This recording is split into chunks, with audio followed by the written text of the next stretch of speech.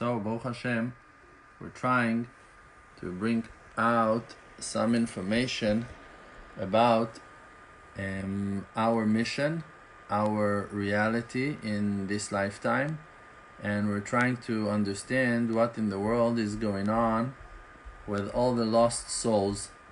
Many of us, we feel that we ourselves are lost, when in reality we're not lost at all. Just we are those ones who are appointed, that we are responsible on bringing all the lost ones back on track and bringing them into the light. Now, we all heard about the lost tribes of Israel. There are 10 out of 12 tribes that are lost, and we're looking for them, and we're hoping to see them. Now, there are many evidence, and there are many testaments of people who met and saw wonderful people that claims to be from the tribes, and people who are holding objects and traditional stuff that is proving with no doubt that they belong to a branch of the Israeli culture, that they themselves are connected to the tribes.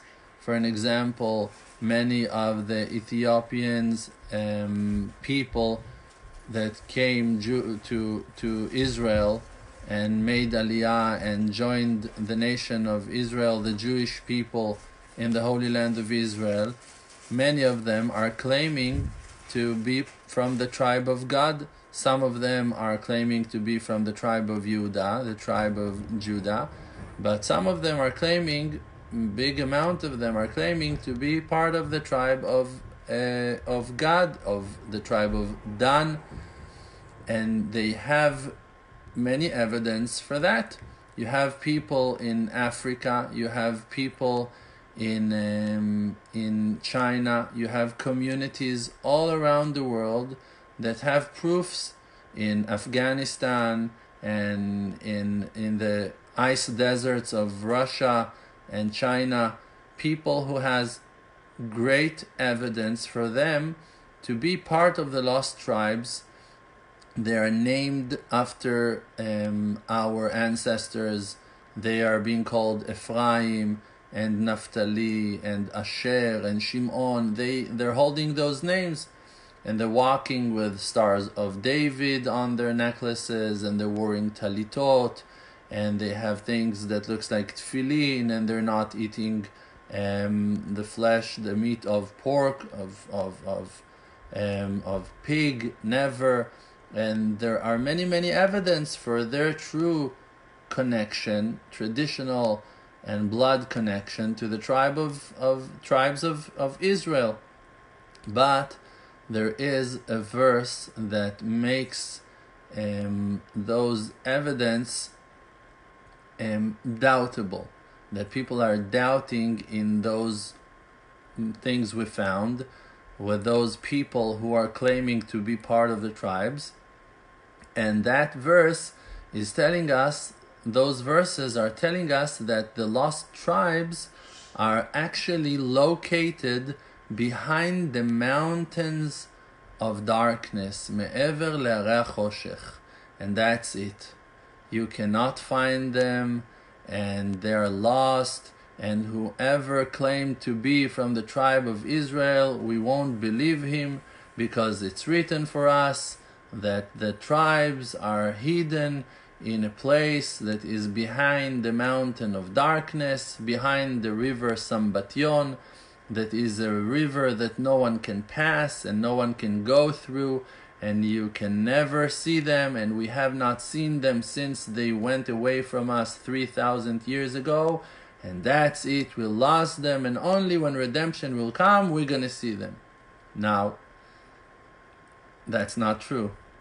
We know that those verses are written, but we need to understand the real intention. The verses are describing, and the Midrashim are describing the people of Israel as giants, that every one of them is 1.5 times higher than every person, that they have great skills and powers, that they are able to travel in time, that they are able to fly, that they know the simple and known HaShem Amforash, the revealed and known name, the holiest name of heaven, and they were and carry all the religion instruments from time of the Mishkan, from the time we went out of Egypt, and they're hidden. That's what people are claiming. But the real truth is that those mountains of darkness are not physical mountains. We know that we already searched the globe, that we already went to the right and to the left. We know that there are no mountains of darkness that have not been seen by satellites, that have not been seen by the ships above the universe that are flying. You can see the whole world with Google Map and with Google Earth, and you can see simply that there are no giants walking on no part of the earth. Just that those mountains of darkness are the mountains that are blinding our eyes from seeing the greatness of our lost siblings. We cannot see that they are giants in spirit. We cannot see them because we're so self-centered in our own Judaism and in our own path of being so-called religious, that we cannot recognize the shiny souls of our siblings, of all those amazing and fantastic and precious souls that are rising from the ground and coming back to their source of truth. Those true believers that are seeking for the Creator, that are loving the Torah, that are caring about the Bible, that they worship one God, that they don't have no doubts on their faith, that they care about the nation of Israel, that they are shedding tears on the land of Israel, that they are mourning with us on our troubles, and they're happy with us in our holy days, and they're celebrating and dancing with us all the great events of our people, and they are siblings in blood. They are our brothers and holy sisters, and they are one with us. You cannot think for a moment, and I'm saying that to every Jewish person, you cannot think for a moment that you are greater than your brother because your name is different, or that your role in redemption is different. You're equal to him, and he might be even greater than you. And it's your mission, and I am now sending this wake-up call to every Jewish person on earth.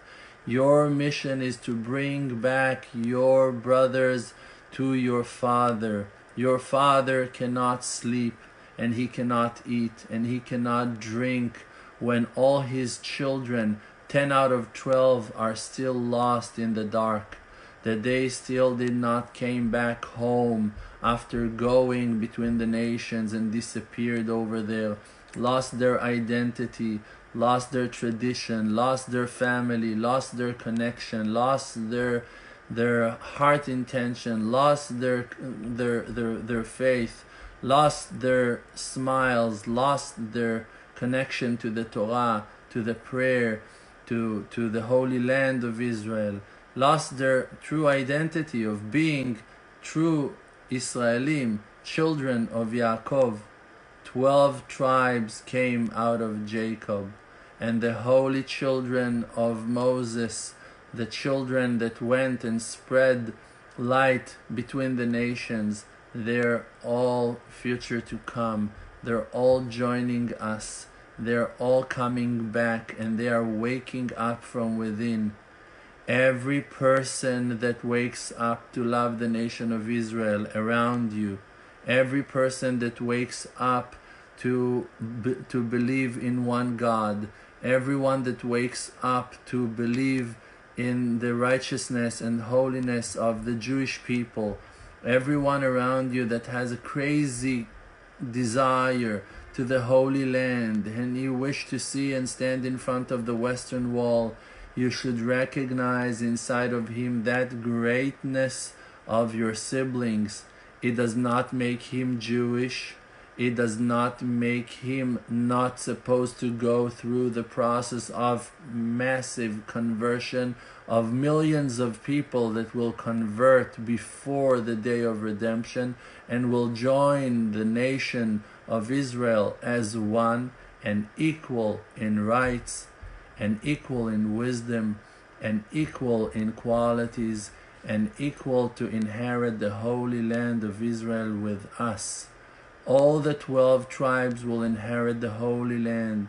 And the tribe of Yehudah, that is our tribe, this is the tribe of the Jewish people. Today we're something around 15 million people.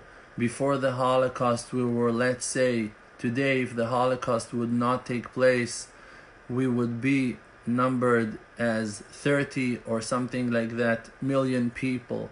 Without all the horrible decrees and prosecutions that we went through by the church or by different governments and armies that destroyed us and killed us for our religion and for our customs in earlier generations, we would probably be twice as much, and we would have been a nation of something like 60 million people. That could have been our number if we wouldn't be chased for our Judaism until today. So think about that. We are one tribe, the tribe of Yehudah.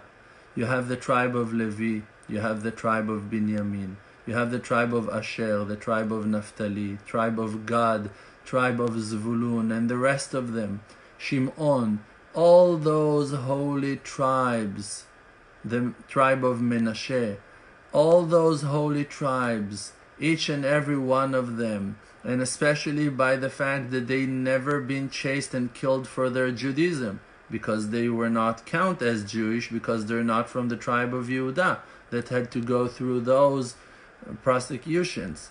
So they themselves stayed in number, maybe lost their religion, maybe lost their tradition, but never lost their numbers in the same amount that we lost, because they never been killed for their Judaism. So you're talking about 10 times 60 to 100 million people. Think about the fact that in Korea, more than 1 million people are learning Gemara, Talmud on daily basis.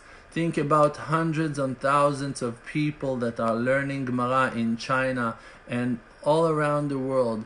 What in the world is bringing those people to open pages of ancient Talmud Bavli that is written in the ancient Hebrew and been given in traditional hidden way secretly from one father to his child for years in hidden places under horrible decrees? What bring those foreign people to feel such passion learning Torah, to have such a great desire to the Talmud, to the oral Torah?